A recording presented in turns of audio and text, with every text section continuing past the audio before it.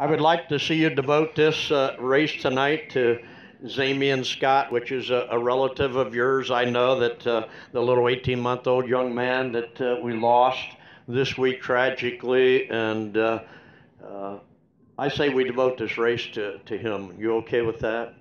100%. It's tragic anytime you lose a life, but when a child's innocent, it leaves everybody speechless. Didn't say that to upset you right now, but he's watching down on you tonight because you're one of his heroes. You know that, don't you? I don't know. It's hard to even think about.